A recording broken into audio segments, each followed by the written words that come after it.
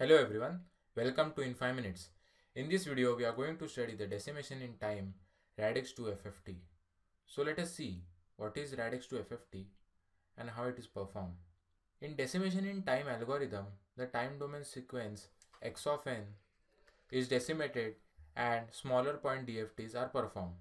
The results of smaller point DFTs are combined to get the result of n point DFT.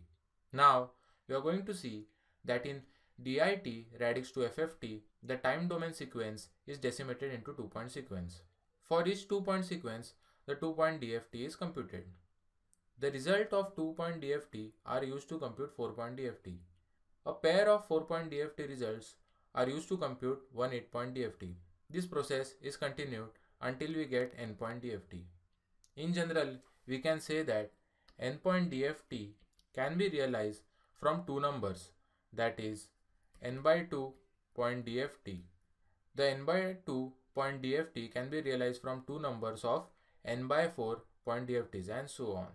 For proving this, let x of n be n sample sequence. We can decimate x of n into two sequences of n by 2 samples. Let the two sequences be f1 of n and f2 of n. Now, let f1 of n consist of even numbered samples of x of n and f2 of n consist the odd number of samples of x of n.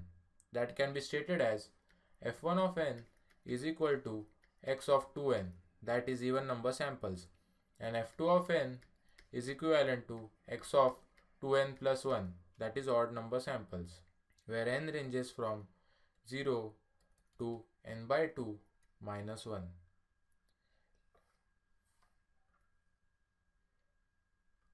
Let x of k represent n-point DFT of x of n. f1 of k represent n by 2 point DFT of f1 of n. And similarly, f2 of k n by 2 point DFT of f1 of f2 of n. Now we are going to see by definition of DFT, the n by 2 point DFT of f1 of n and f2 of n are given by f1 of k is equal to summation n is equal to 0 to capital N by 2 minus 1 f1 of n wn by 2 kn, and similarly f2 of k is equal to summation n is equal to 0 to capital N by 2 minus 1 f2 of n wn by 2 raised to kn. Now the n-point DFT x of k in terms of n by 2 point DFTs f1 of k and f2 of k is given by x of k is equivalent to f1 of k plus wnk f2 of k.